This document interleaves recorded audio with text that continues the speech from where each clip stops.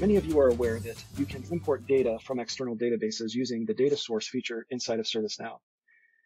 Using data sources, you have a number of databases that you can choose from. To choose to import data from a database, you would need to go into a data source record and choose JDBC. ServiceNow uses the JDBC protocol to connect to external databases to import data. Once you select JDBC, go down to the Format field, and you will see the out-of-box formats of databases that are supported through JDBC with ServiceNow out of the box. Now, your organization may have databases that are not included in this list.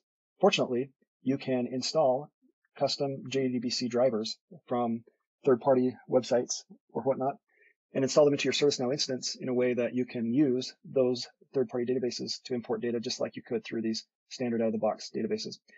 In this video, we're going to show you how you might do this, and we will use a Postgres SQL database server. The first step to installing a custom JDBC driver into your ServiceNow instance is to download a JDBC driver from either the manufacturer or some other trusted source for a JDBC driver. So we went to Postgres' actual website and did a search for a JDBC driver, and we see that there's one here, 42.2.12. So we'll go ahead and download that to our computer. Once we have that, we need to upload that into the ServiceNow instance. To do that, we filter on jar for jar files, and we see that there's the ability to upload jar files to mid servers. We're going to use that functionality to upload our JDBC driver. So we'll just click New, and really we can name this anything we want, but we want it to be as descriptive as possible.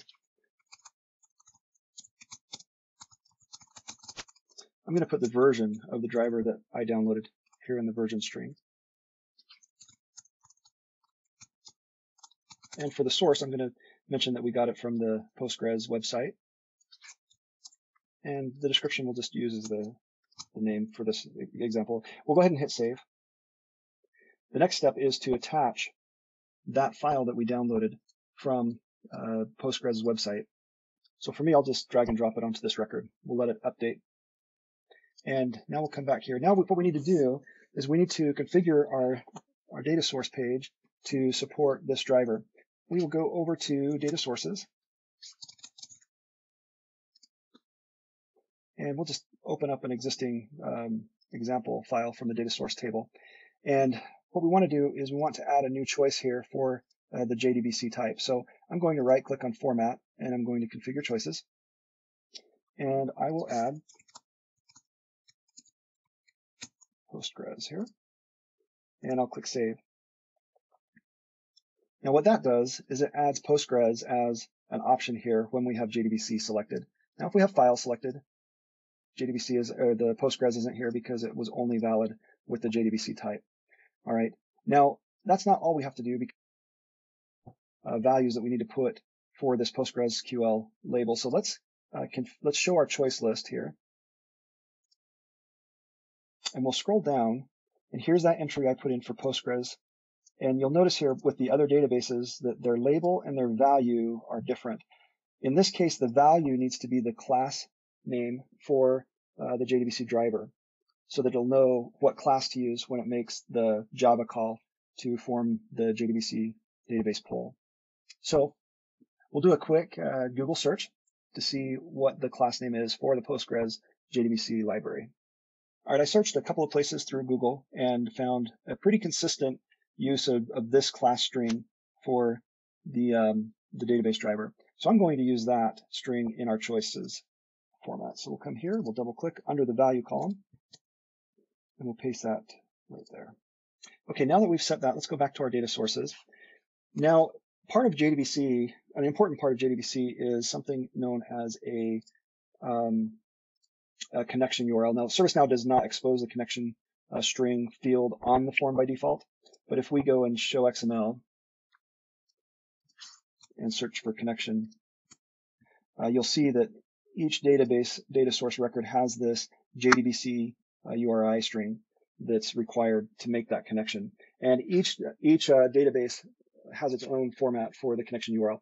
So we need to look that up through Google and see what that connection string is for Postgres.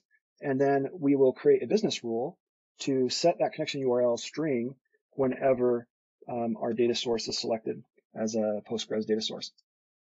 All right, so I just searched for connection URL for the Postgres JDBC, so we'll click here. And here is the basic format of what that Postgres JDBC URL needs to look like. Now there's other options as well, but this for our purposes will suffice. So I'm going to copy that. And now what we'll want to do is we'll come into our data source and let's create a new business rule. All right, we're going to name the business rule, just set PostgreSQL connection string. We'll do advanced. We want to do this on insert as well as update. And we want to do this only on certain conditions. One condition is, or the primary condition is that we want to make sure that this is a JDBC data source. Not only is it JDBC, but we want to make sure that the format is PostgreSQL. Then beyond that, what we also want to do is our connection string is going to change whenever the server, the port, or the database name is changed on the data source record. So we'll add that as well.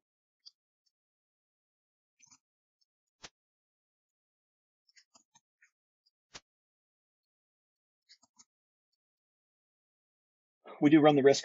For this example, this is just fine. We might not catch it if we have the server name, database name, and database port already set, and then we go and change the form and save it. Then we go and change the form to PostgreSQL, but that's going to be very rare, and so I'm not going to worry about it right now for this example. All right, then under our advanced, we're going to go ahead and build the connection URL. I'll paste the connection URL format that we saw in the documentation. And then we'll go ahead and set this.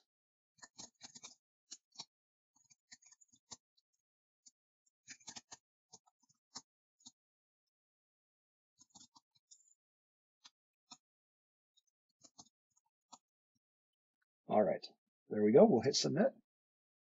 Awesome. Let's go ahead and test it out. So if we come to our data sources, we can click new, and let's give this a name, testing my PostgreSQL connection. Let's give it a import set table just for us to dump things into to test. Okay, we'll set the type to JDBC. We'll set the format to Postgres. All right, to test this, I just did a quick search on the internet for any public Postgres databases out there. And I found a Gene database that looks to be public. We have a host name, a port, and we have read access to that database. So we'll just test with that. So I'll copy the host name from that other record and place that in our server field. And then I'll also take the database name from that page and paste it in here. It looks like the port was 5432. All right, and the table that we want to search, we'll choose one that isn't overly big here.